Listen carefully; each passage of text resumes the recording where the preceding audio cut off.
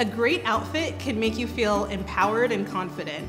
And for women who dress modestly, they really are struggling to find those great outfits. Today, we brought a group of women together to talk about how modest fashion affects their lives. We saw that despite their different backgrounds and faiths, they were united in their struggle to look for and find beautiful, modest fashion.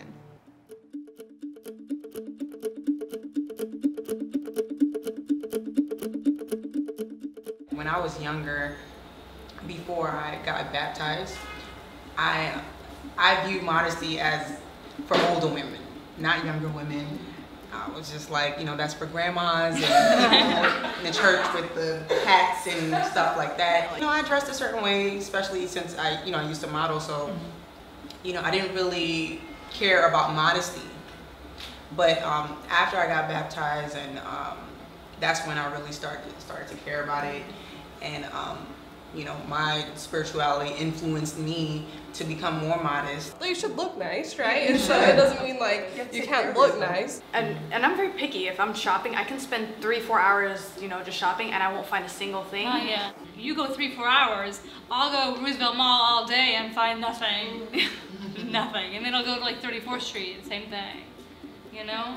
It's so hard. When I go shopping, I try not to like make it difficult for me. I try to like have a positive mind, and I'm determined. Like I take the whole day off. And like when I'm in the store, like I'll look at a top that I like, even if it's a short top, and I'll just scan it with in my head and like think of my closet and just see like how can I like dress it up.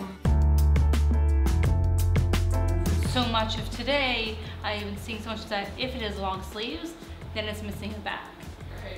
If it's one sleeve, if there's a sleeve, then very likely missing the other sleeve.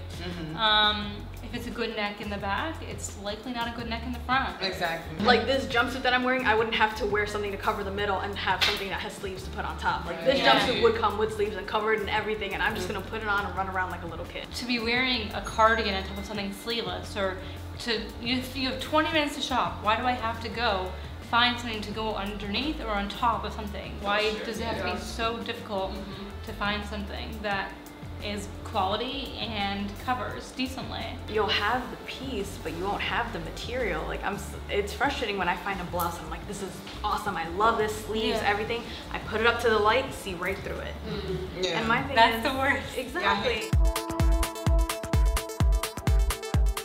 I walked into Saks Fifth Avenue for the first time ever the other day, and like, obviously not to buy anything, but just to like see what it was about, right? So I like go up to the 3rd floor, and it's like all these designers and all these beautiful clothes, and you like look at a price tag and you're like, oh, that's $8,000, I'll never have that, you know? But if I had all the money in the world, that's where I would go. But it was interesting, I was with my little sister, and we were just picking out different things that we liked, and a lot of the things, like we were able to find clothes that we could wear there, things that like that covered our shoulders and that were long enough, which is a big deal for me because I'm tall, and so to have some like a dress that goes down to my knee is hard.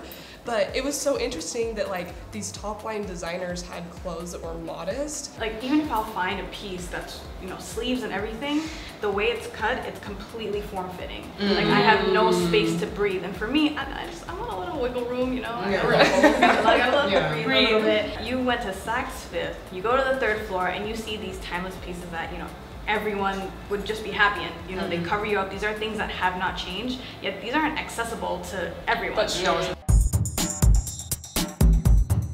Somebody who has a great influence, they have to change the face of modesty. Right. You know, the whole view of modesty.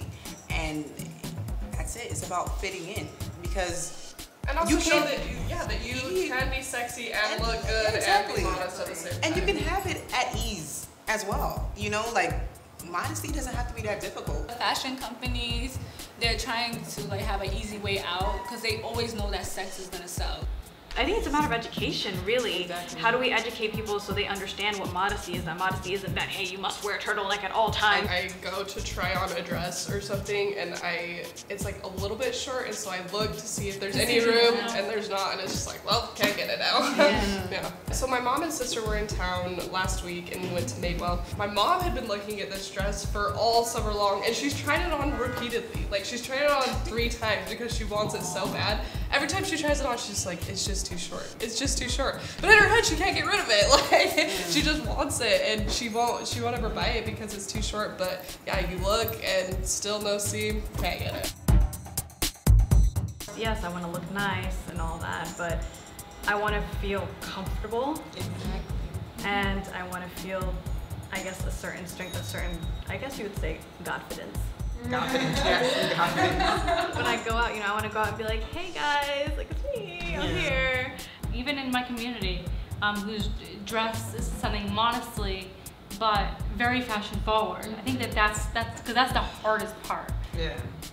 Being dressed modestly, but also very much fashion forward. It's so encouraging to be able to come here and talk to other women of faith who have the same values that I do. It's kind of hard to find something that's fashion forward and, something that you feel comfortable in, but still is modest at the same time. I wish it was more of a general topic, just how, sex sells is a general topic. I wish modesty was more of an umbrella that touched a lot more people. When I'm like on social media and YouTube and I watch like girls who dress modest, it encourages me, because like if you don't have people that look like you, you're not gonna really like stay strong with it. You're probably gonna go back to like mainstream, like instead of going with your faith. There really are a lot of people from different faiths, different cultures, even like in the everyday community that are really looking for a happy medium between fashion and modesty.